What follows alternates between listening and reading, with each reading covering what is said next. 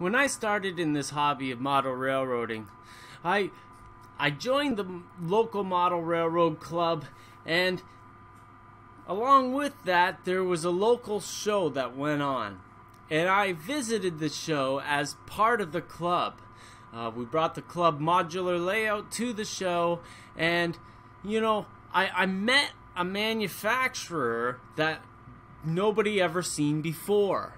It was the first time he ever made it to a show, so we all went over and chatted with him. His name was Mark Williams. He was standing there with a guy named Joe LeMay and Mark's wife, and we all were chatting away and all that jazz, and it ended up that Mark lived in the same small town as I did. A town, 1,200 people. Imagine that. Funny I said that, because the company's name was Imagine That Laser Art. And Mark is an artist. He was a sculptor, he's a sculpturist, he's an airbrush artist, every kind of artist in the world. So I started getting involved with Mark by building his website and building some kits and doing a little bit of kit instructions, not too much. Don't blame me for all that. Anyways, years pass, and you know, we're all great friends, yada yada yada, and the company was sold. At the same time, I also moved from that small town to my hometown of London, Ontario. Well, it seems that Imagine That Laser Art was sold, and the funny thing is the guy who bought the company lived just a few minutes away from me once again, because the company moved to London. Yeah, I don't know. It just they just like me. I think they like me. Nick Masney owns the company now with his wife Renee, and they're great people, and we've become great friends. And I build kits for them, and you know, try to promote them, as you can see, and stuff like that, because they're great people, and the kits, I love them. You know, this nice industrial city stuff. They're elevated track, the Chicago L. They have the New York version. They have the Boston version. They have all kinds of different versions of elevated trackage, and probably about 10 or 20 kits. I don't know. I haven't counted. I built a whole bunch of them. They're Albany Tower skyscraper kit is a wood craftsman kit that's 22 inches tall. And I've probably built about 6 of them. And I know that there's probably about 120 windows in each one. I hate doing windows. Actually, I really hate doing windows. And after you do about 1,000 windows of these, you learn how to do it very easily. And I can build one of these kits very quickly. And so, sometimes Imagine That sends me out to do projects out abroad, so that we can install their kits. Maybe the customer doesn't know how to build the kits, or they don't have the artistic skill to paint them, or the vision, whatever the case may be. I've built many kits for people all over the place. So I invited Nick to come on to the live Raw Sunday show and give us an update, or what's up, kind of what's happening in his shop kind of thing. And I hope you enjoy this Meet the Modeler interview. And tell us what he's up to these days. Today's video is brought to you by Helicon Focus. Helicon Focus is the photo stacker that makes the most clear photographs that you could ever make. To get 20% off a lifetime license of Helicon Focus, go to modelersguild.com/HF. And we thank Helicon Focus for their support of our show. And by And Model. And Model has been making model railroad electronics since 2007, and with their affiliation with Pico and their Smart Switch, you can find them in Europe and in North America. Smart Switch switches your switches and animates your models. There's Nick right there. So if you press mute up right there, there's a little microphone. If you press that button, it'll start your... There you go. Yep, I'm there, buddy. You're on. All right, how are you? Pretty good. How are you doing? Very good, thanks. Oh, look at that in the background. You got a nice presentation going there. Yeah, I got a bunch of stuff I can show if need be. Right on. Right on. So I got this kit recently. I'm going to show that. It's a little dirty looking, but I called it the Traxler Electric and Transformer Company. A little bit of graffiti on the walls and stuff like that. And I wanted to share this while the show, and actually I just did the front because I don't know where it's going to go on the layout. I have a feeling it's going to be on an angle, so I'm going to do that when the spot opens up for me. But it's a really nice looking kit. Good to hear, I really liked it, and I love the instructions. You did a good job with the instructions. The Imagine That Laser Art instructions have been updated. I like it. Yeah, that's our new level, Ron. We're trying to achieve a bit of a different, as you know, different theme and a different look to our product line, and I think we got it where I want it. Yeah, you're doing a really good job, my friend. Thanks. Really good job. So, how long has this kit been out? It came out last fall? No, I launched it around Christmas time, actually. Just after Christmas it came out. Oh, okay. I just seen it last fall. Yeah, exactly. You saw the preview. Right on, right on. It's a great looking kit. And as you can see behind Nick there, he's got 3 versions of it. There's a version like I have that's straight across, but then also there's the L portion where you could have an office with the warehouse to the side. I like that. You know, we show some pictures of that too later on, or I can hold the models up, whatever we need to do. We don't have to do all that stuff in the show today. You can, but I'll throw it in on the produced version, okay. All nice and full. You know, so it's not. But you know, I think it should be pointed out that you know, it's not easy to kit bash a kit. You know, it's not easy for people to wrap their head around. The kit that's on the picture on the box can be made different ways. And I think it's remarkable that you put out this kit with kit bashing in mind in the plans. Yeah, thanks, Ron. Thanks for recognizing it. A bit of a different angle. You know, when you look at how many manufacturers there are out there, started to think a bit about how do I differentiate myself a little bit. Something a bit different, and trying to make a kit that's configurable by the modeler into 2 or 3 different versions, I thought was a cool advantage. And you see that factory kit in front of you as the first opportunity, and we're going to keep following that up with multiple kits in the near future. Same theme where you can kit bash, and I can show you a little bit later when the show's live, I guess, if you want, some of the qual sections and the theory behind how they all go together. And how they're configurable. Oh, you're live right now, buddy. So actually, your audio's being scrunched out by your video. So if you could go right up in the middle, right here. Yep. There's a bandwidth. Yep. If you could knock that down 1 notch, that'll open up your audio a bit more. There you go. That's good. All right. Cool. So it just tightens up your screen a little bit, and that's the only thing that it does. So right. No big deal. So yeah, differentiating yourself with kind of opening people's minds to kit bashing is a great idea. I think that's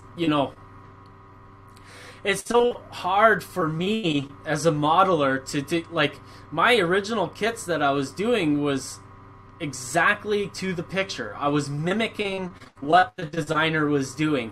The fine scale miniatures kit's the same. I wanted to do it very naturally, the way George Celios was designing the kit. I wanted to do it exact. I wanted to copy everything exact, So, you coming out with the instructions with the idea of having 3 different versions of the kit, and if your mind's like it, there's probably 15 versions of the kit that you can do, is great. It really opens up a skill that not many, it's hard to see companies who have instructions that tell you how to paint the model, let alone how to expand on the idea of the design. Yeah, thanks. Well, thanks, Ron. Yeah, I thought it was a cool idea, and a lot of those, you just touched on a point that's kind of neat. If you took two of those kits as an example, you could join those things together without any problem. And if you kind of look at the way that we designed the interface of those parts, I've got them all tongue and grooved, if you will, or notched, so you could mix and match wall sections as well to make it work whatever way you want it to work, right? So when you looked at that full wall that you've got there, everything could have all fit together and tongue and grooved together nicely to form that long wall section, right? Yeah. So it's pretty flexible, I believe, and I think it's easier than trying to take your cellulose kit and trying to make something more out of it than it was designed to be. Not knocking it at all, but just making it easier for the average guy. Just to point out, this is an upgrade in the way the kits used to be made. This kit was painted for Mark Williams, the original owner of the company, and as you can see, the old tongue and groove was these things here, these little fingerlets, and they didn't really translate well in the end, because you need to cover them and they break off, and then also that your walls would go in. If you put the parts backwards, it would be cockeyed a little bit. So yeah. That's really an upgrade in the kits, as in my opinion, from someone who's built a whole bunch of them. A lot of them, yeah. So yeah, and the other thing is I like how in the kit you get these when you punch out your window brick inserts, they can be put in the wall as a window that's been smashed out, Exactly. And then, yeah. Or in this scene here, this is where the warehouse is 2 floors been, and this floor's been taken out maybe, or maybe this is a manufacturing area or something like that. So, yeah. Yeah, exactly. It gives you more options, right, to express yourself and make that model as custom as you want it to be. So your version and my version are probably not going to look the same, which is all right. Hey, actually, that just came to mind. That's might be how I do that. Mid-show thoughts here and plans. Yeah. Oh, I'm not sure. I got to figure out this whole process of sharing my screen properly. Yeah. So yeah. Anyways, so I see in the background there that you've got the Grimsby kit. Yep. I had a gentleman talk to me maybe earlier this month from Texas, and he said that looks remarkably close to a kit that he or that a building that is close to him.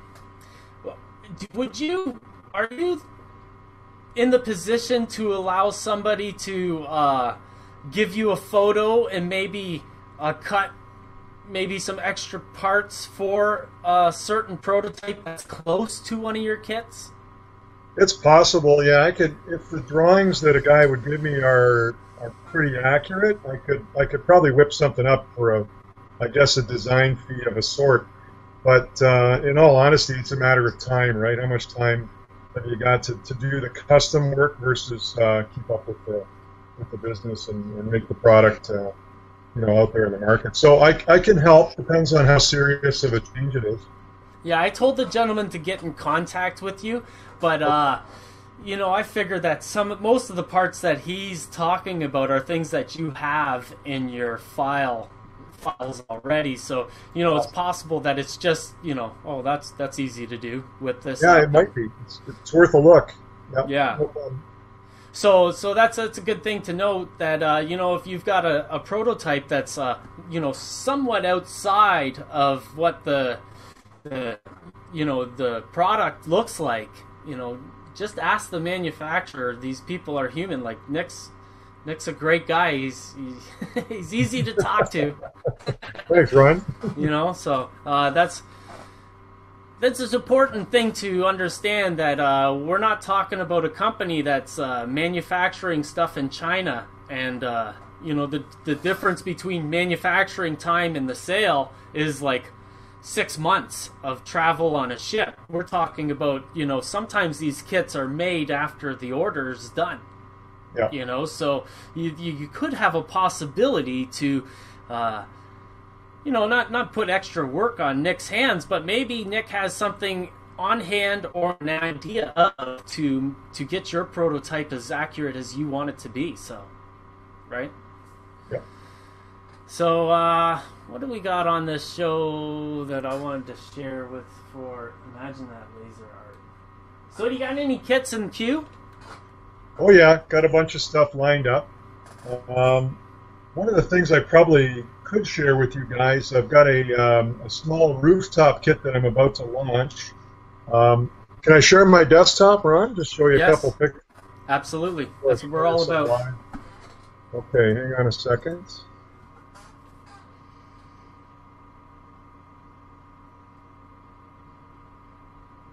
Let me get a file up here. Okay, can you guys see? Let me see. Can you see this? Not yet. Not yet? You press the green button on the side, on this side. Yeah. Share screen, and then pick the window where the picture is open in. Got it. There you go. Okay. That's really cool. So there's so this thing we want to put out here shortly. It'll be announced officially in our next newsletter, probably within about a week or two. I've got the instructions at the publishers right now getting done up. So you guys are seeing it for the first time. So we'll talk a little bit about what it is. There's basically 19 components that you get out of this kit.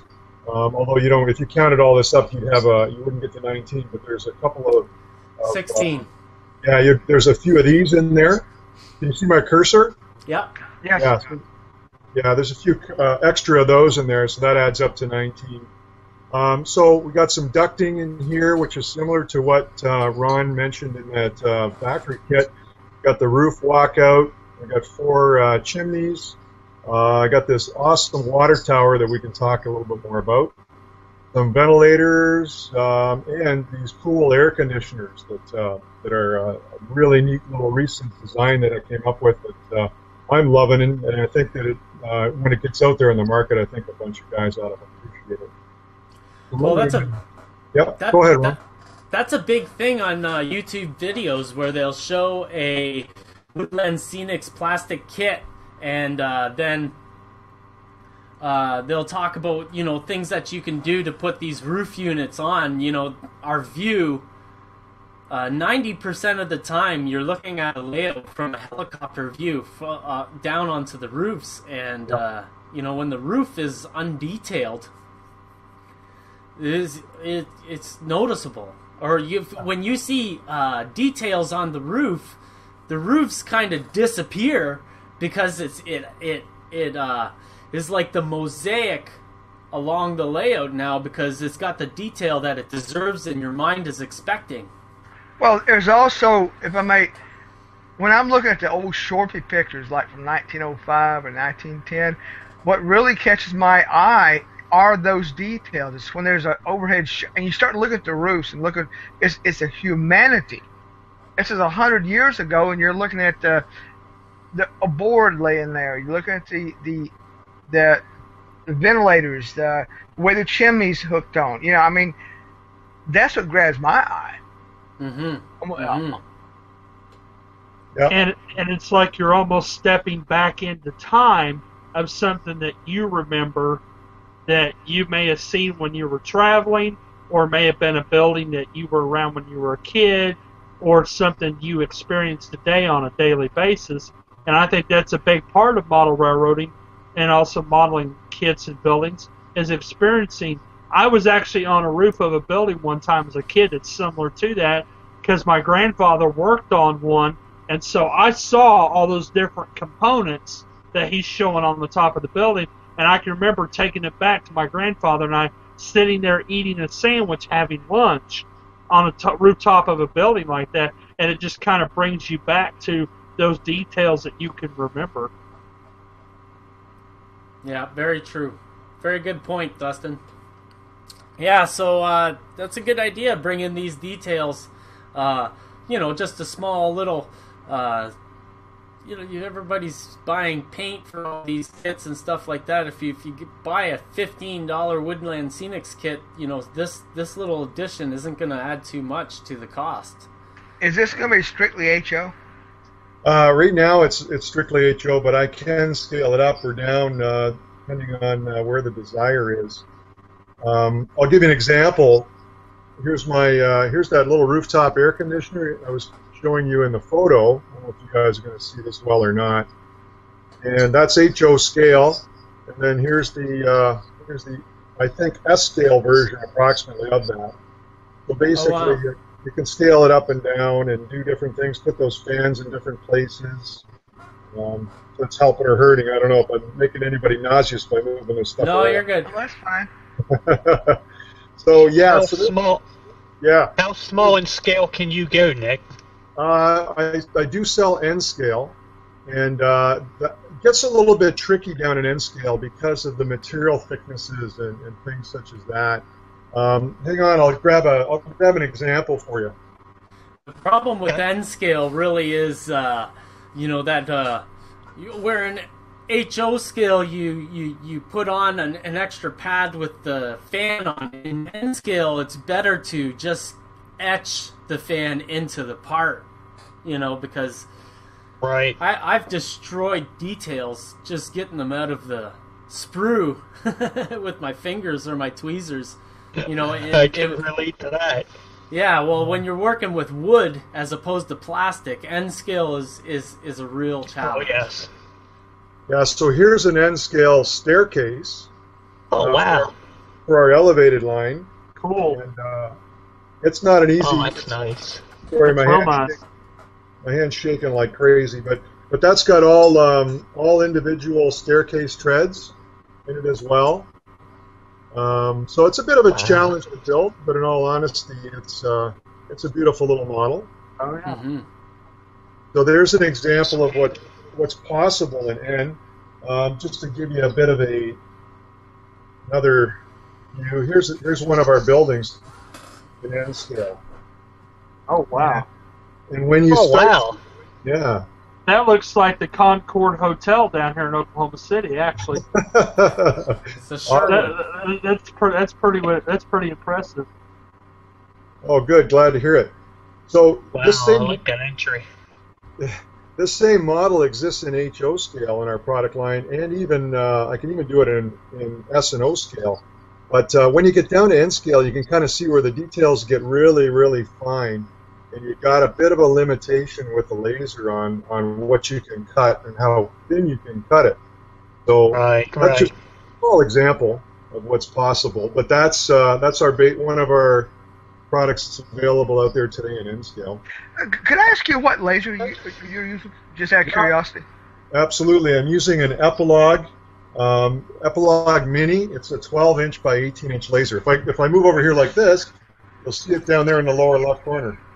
Okay. The reason I'm asking, I was actually looking at an Epilogue, one of their videos, and they were demonstrating their high-end CO2 the size of a Volkswagen. I was like, holy Moses!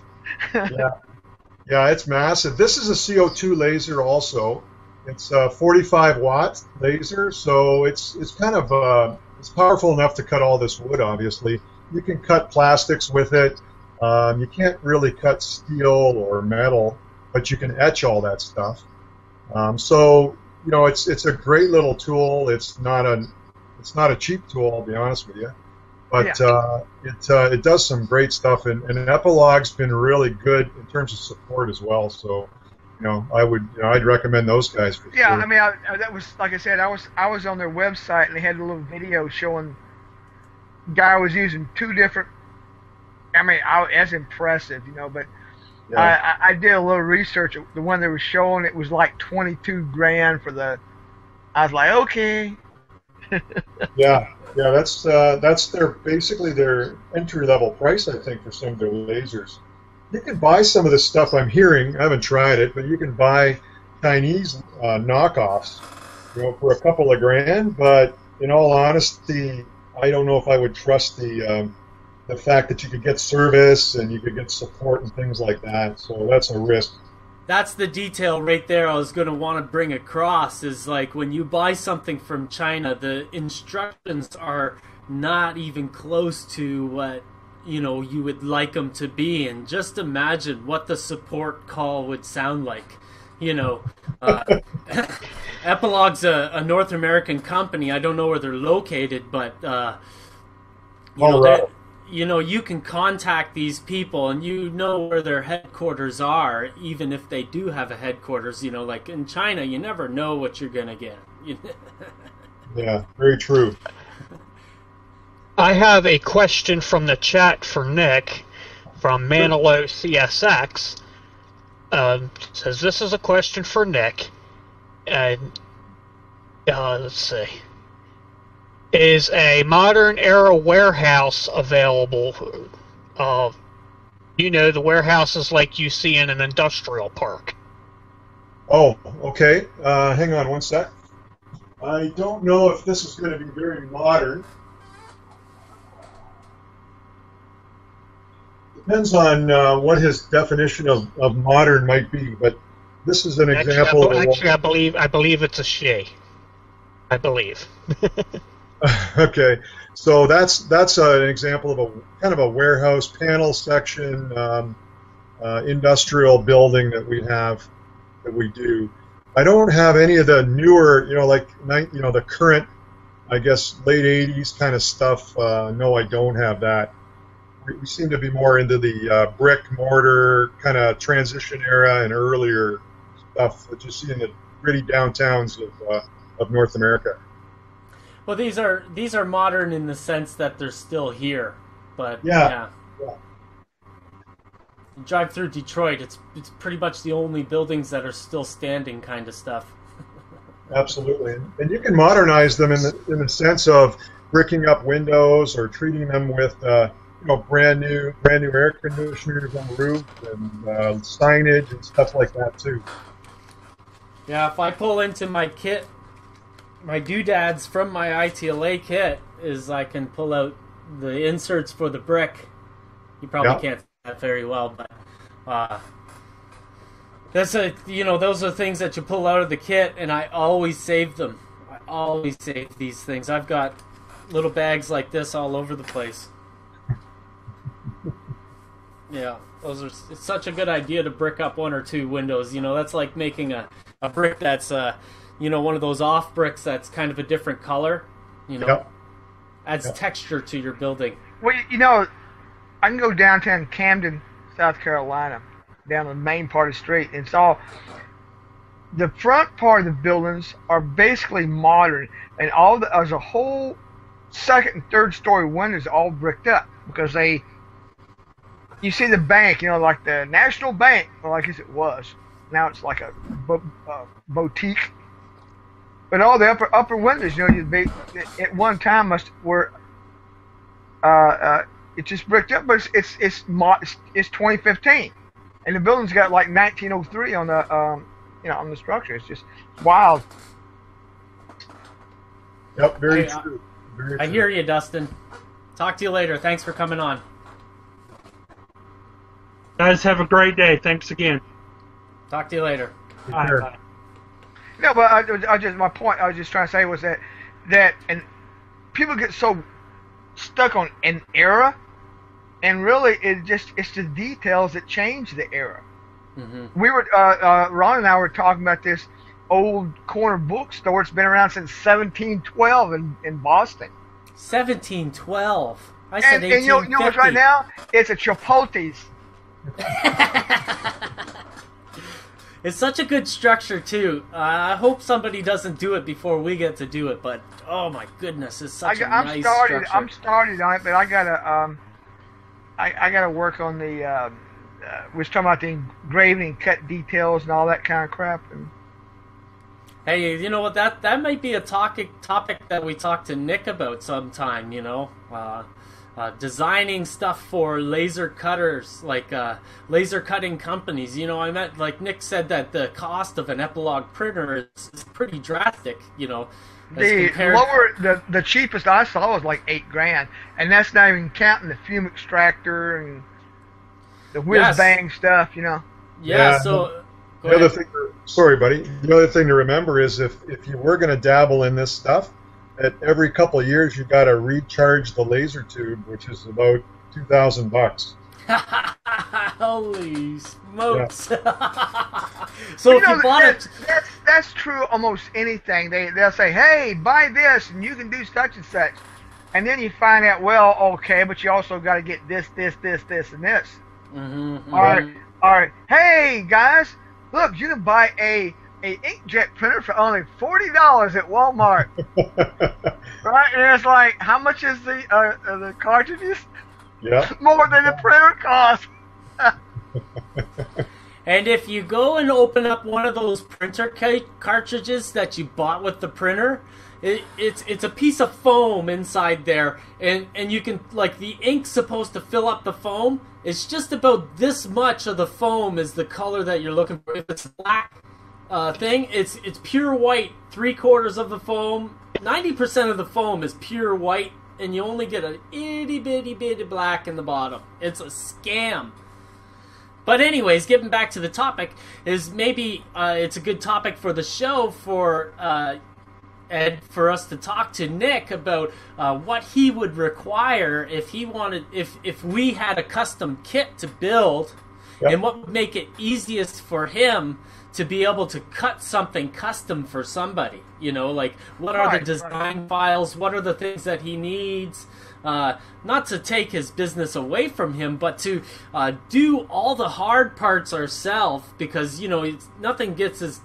nothing's done good enough for you unless you do it yourself, right? So if we were able to put together this bookstore and send it to Nick, what are the details that Nick requires to do that? And that would probably translate. I was looking online, and one of the services that were doing laser cutting, and they were talking about the different colors that shows. It was, at least their software, it was shades of gray, depending on how deep the engraving was, and what colors were cuts and what color were engravings or gray shades.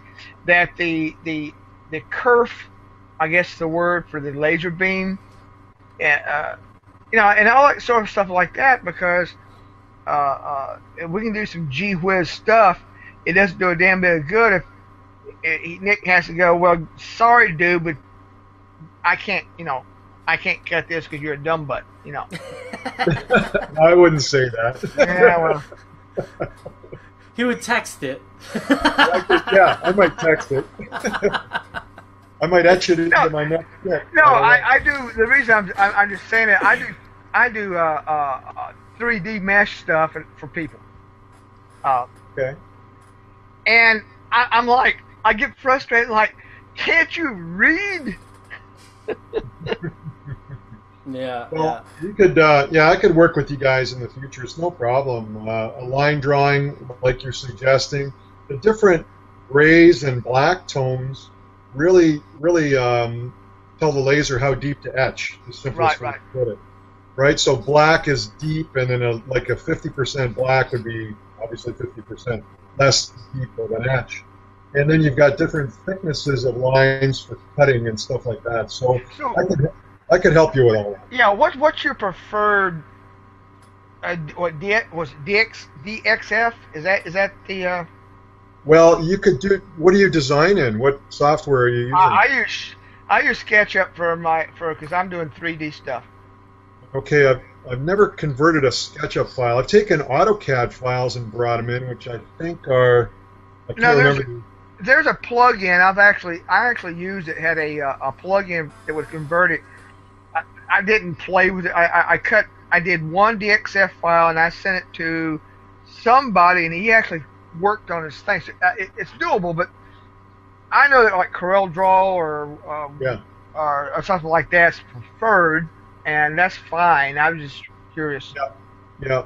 So what I would do, Edward, is I would try to take your file and bring it into CorelDRAW. That's what I drive the laser with, basically, is a CorelDRAW 2D drawing package. Yeah. Yeah, I mean, well, I was looking at CorelDRAW actually for stuff because there's no reason to have to go. You might as well go to the correct software. Yeah, reduce the amount of work. It's silly to, and I stay with SketchUp because I can do whatever I want, and I don't feel like paying $7,000 for a SolidWorks program. You know, that's ridiculous if you can get it done.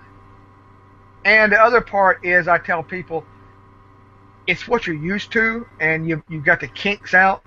You know how it works. You know, that sort of thing. But, exactly. Yeah, I was looking at CorelDRAW, and now everything they do, Corel does is all on the it's in the cloud. You buy a subscription. So. Yeah, it may be an importable file extension. We could look at that and give a test file a try. Yeah. As an example, but here's a thought for you guys. If you're talking about or thinking about going down that path, I'm going to go back and I'm going to reference my little wall panels here for a second, because the real challenge that I learned after buying this company was taking a lot of the existing designs, and Ron will remember a lot of them. He talked about the real finger jointed connections and whatnot, but you really got to think in your kit. If you're going to build a one-of, you can probably get away with things that don't fit, and you can make wall sections fit. You could do it one time.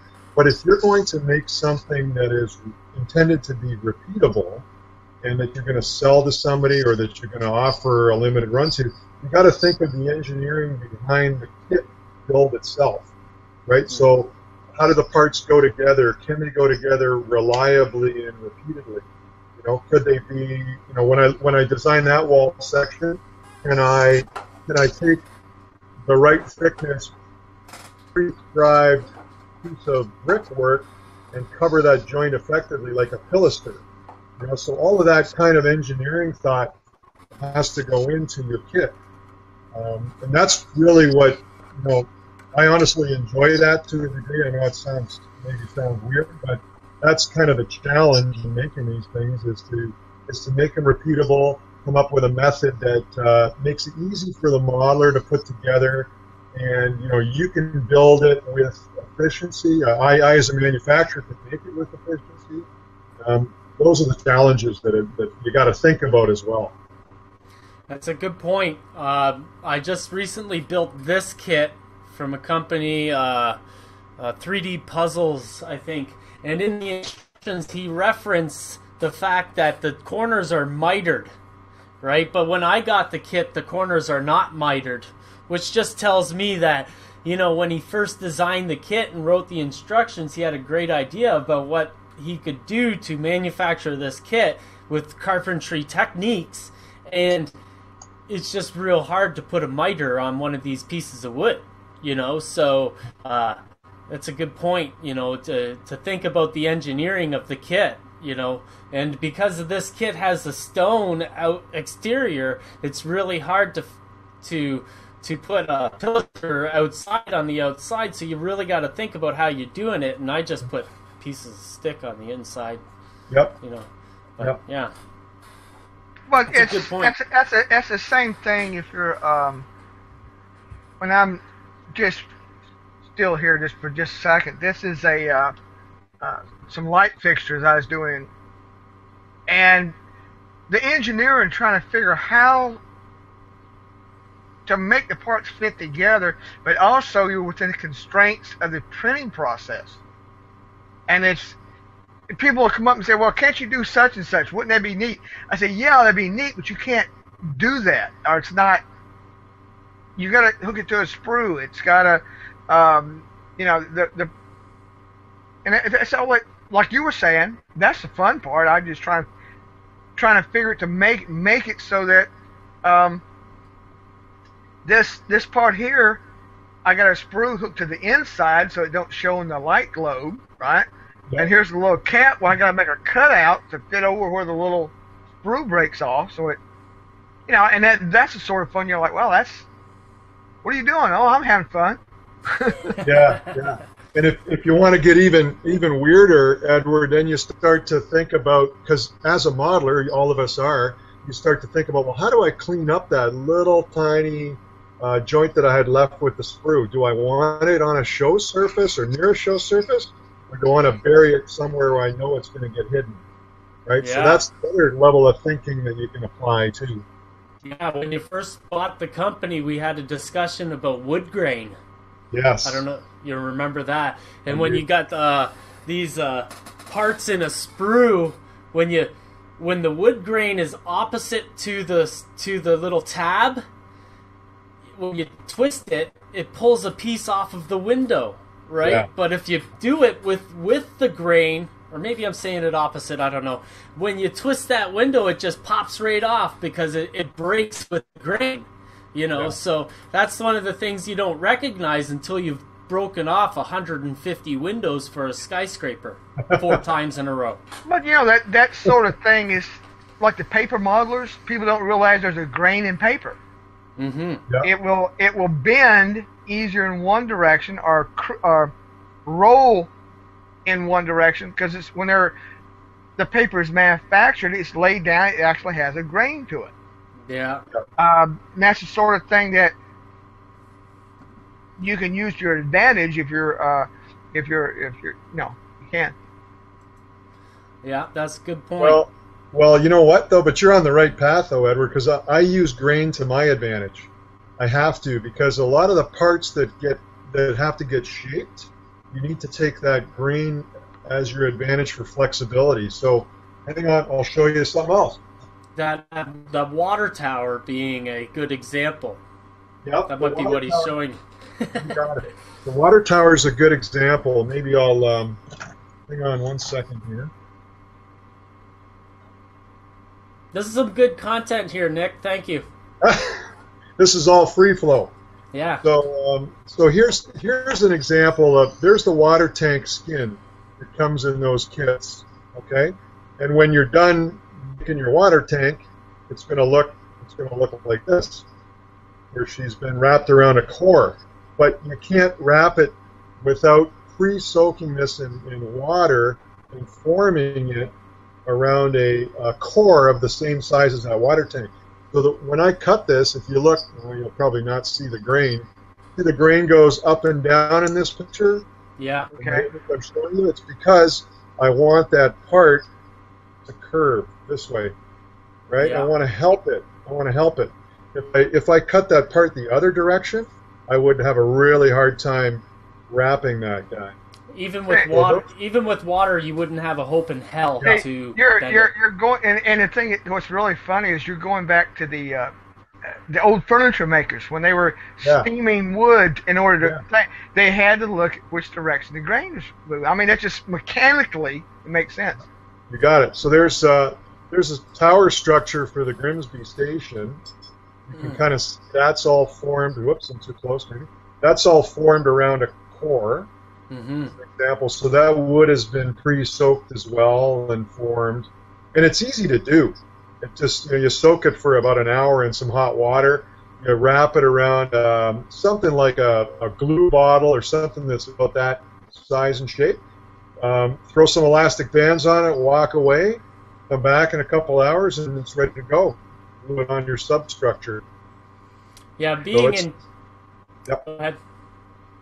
No, Well, I was just going to say that was reminding me of. I was watching the video. They were building a water tank. What was the guy that was doing the filthy jobs or whatever it was? You know, the dirty jobs. He was doing. They were rebuilding some water tanks, and they were showing there's a part of the process. They were like steaming curves in some of the parts and stuff like that. It was just like, real, it's wild. Yep. Yeah, the man's name's Mike Rowe. Micro, there you go. Good show. That was actually a show by the one where they were rebuilding the wooden water tank on top of buildings. Yep. Yeah. For modelers, I was like, look at this, man. There's instructions on how to do it. But you're right. Those things are on every building in any big city, right, or any city for that matter, because that was the fire prevention, that was your water supply. They're all over the rooftops in Chicago, New York, and probably in the cities you live in, I'm sure, too. Right? So it's a great detail that doesn't seem to get modeled very much. No, and it's not old history. It's modern history. It's the it's easier to pump if water pressure. You can only water pressure will only shove water so high against gravity or air pressure. So they got to put them on top of it. I mean, that's like you said. That's for fire or other things. That has to be there, because otherwise you're up the creek. And this is 2015, and there's guys out redoing the stuff today. Yep. That's a good point. That's a good point, Ed. Because if the power goes out today, you want something that works. Well, what it's like. If it ain't broke, don't fix it. Exactly. It's been around forever, and here's 2015. They're like, well, isn't that old process? Yes, and we'll use it because it works. Yeah, that's true. And being from Canada, me and Nick live about an hour away from each other. Wetting this wood down is a technique that we have to use during the winter in most cases, and I imagine that it's still necessary down south, because. And the reason we've got to wet the wood up here is because we've got this gas-fired heat stove in the background here, and it's drying everything tinder dry. And if you don't wet it, it's still going to split, even if you've got it bending in the proper way towards the grain. So, yeah, it's important to soak it, use the elastics, and let it dry, and then you glue it, and then put the elastics on again. When maybe cut the excess off where it overlaps on the side where it's just important to do that part of soaking the wood to get these things to do what you want it to do. And that's it. Go ahead. I'm just saying that you're just repeating what has been done for wood guys using veneer on wood in the 1700s, 1800s. I mean, that's how the master craftsmen did it. Hey, I built circular stairs for about 4 years, and we still use veneer. We still soak it. Yeah. Yeah. So, where was I? There ought to be a joke in there about Ron and circular stairs, but I can't think of it. Hey, Ron, I got an idea. Go for it. How about painting? Painting this stuff. Aye. So, what I did to paint this stuff is I avoided I gotta crazy glue that part back on. I avoided mortar lines altogether because this building's really old, and I've heard people say I heard Scotty Mason say once that there's not one single building he's ever seen that didn't have mortar lines. But I'd like to add to that statement. He's right. However, if the mortar lines have been there since the 1920s. They've been through steam, where they've got the soot of steam engines, especially if it's beside the rails. You're never ever going to see a mortar line on those buildings. And if you do see a mortar line, it's going to be a charcoal black. So I avoided putting the mortar lines in this structure. I just painted it with red oxide paint. Came back and painted my foundation with aged concrete. Painted a nice black line across the top here so I could put my sign on. And I used my Cricut. I used my Cricut die cutter to cut out the custom sign, but Nick puts the kit out with printed signs, which are just as nice. And I know I veered off the path, but I usually do that, to give people the chance to recognize that they can expand on a kit after they buy it. It is their kit, right? Just to reinforce your point, this is a photo I took down in Camden the other day. That's awesome. Isn't that great? I love walking down the alleys and behind the buildings because it's like it was 100 years ago, right? Well, not as good shape, but the point is, I am close, and look how the mortar is almost the same color as the brick from 10 feet away. Looks a little yellow. Yeah, I mean up the down low it is, but I'm only about 3 foot from that. But just look up a little bit, 10, 15, 20 feet up. Yeah, this was this is an old building. I mean. Now the modeling challenge I see with that is the multicolored bricks. But you notice the newer brick is a yellow, but look up above, up there, it's all dark. It's you can't really see the mortar. Yeah. Yeah, that's true. And the mortar has been worn away with acid rain and all that jazz, further obscuring the view of it. You're right. I love it, though. That's an awesome photo, Edward. Yeah, that's the best I could get because the alley's so narrow. I'm like leaning back, like I want to get on like a selfie stick so I can actually get up there and well, that poor thing. What got me is up here. They got ventilation using the brick itself. Yeah. Oh my God, Ed. You know what? There's one thing seeing you walk around town with the camera taking pictures of people's buildings, but with a selfie stick, man, I'd like to see a third-person view of that. Yeah, I had a cop eyeballing me the other day when I was taking pictures. Yeah. Some guy walking down alleys. Yeah, you got to wonder what he's up to. Yeah. Like, I'm just a model railroader.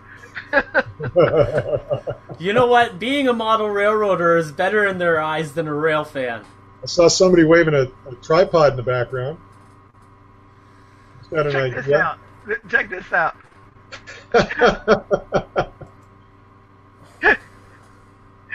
What the hell is that?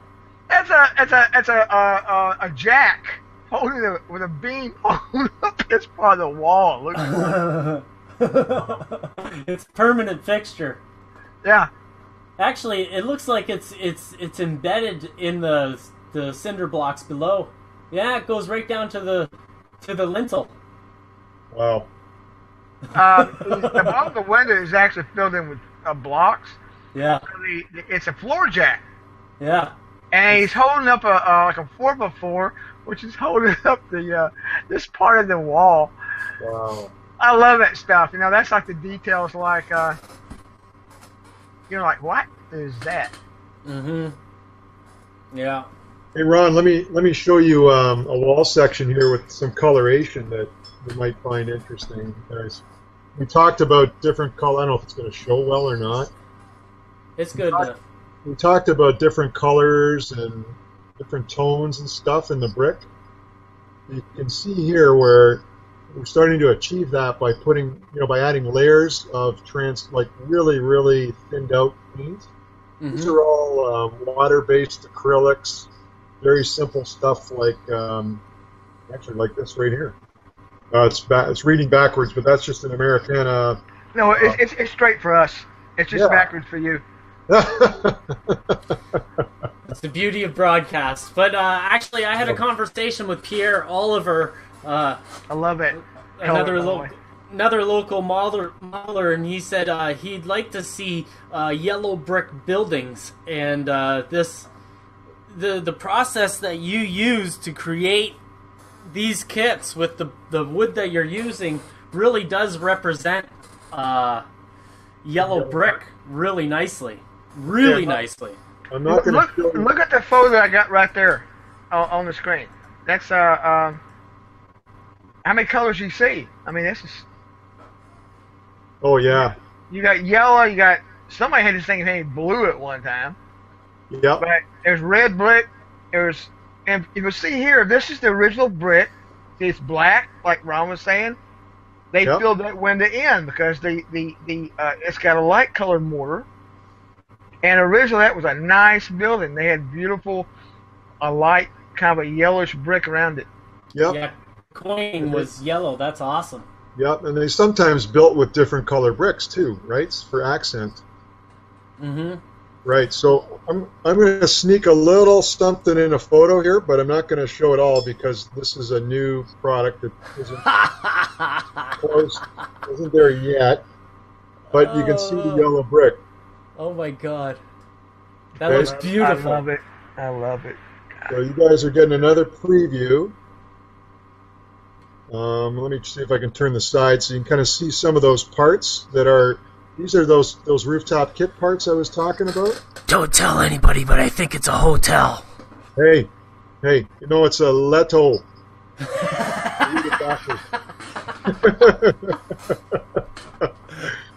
So anyway, but there's your yellow brick version, and you know why is because, as Ron said, here's the raw material, right? It's already in a yellow brick.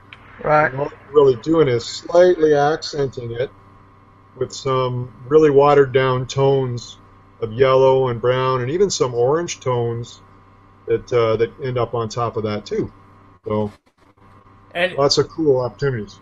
the significance of the color of brick really is the type of soil that surrounds you. You know, in Hamilton, Ontario, where a lot of our bricks were made, other than the stuff that was imported, is red brick.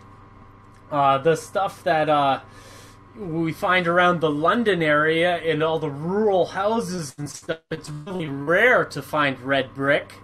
You find yellow brick.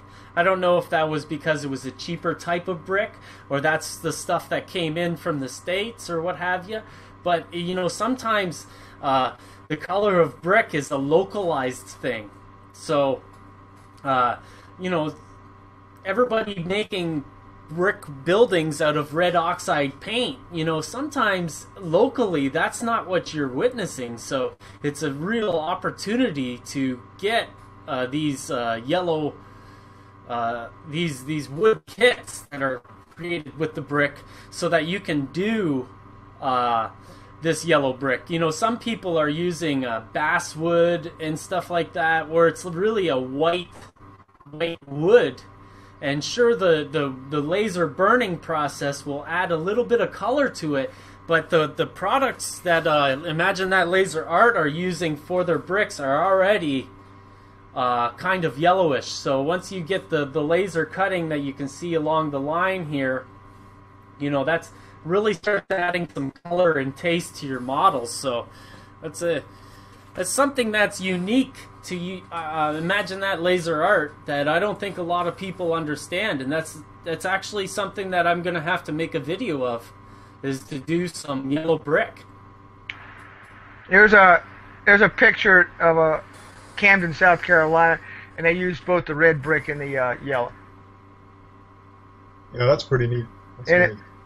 What gets me is you look off the fancy front, you look down the side, it's all falling apart. It's rotting. Well, that they used the prime bricks for the front face right, of yeah. the building, and then the good stuff was on the front, and they didn't care about the side.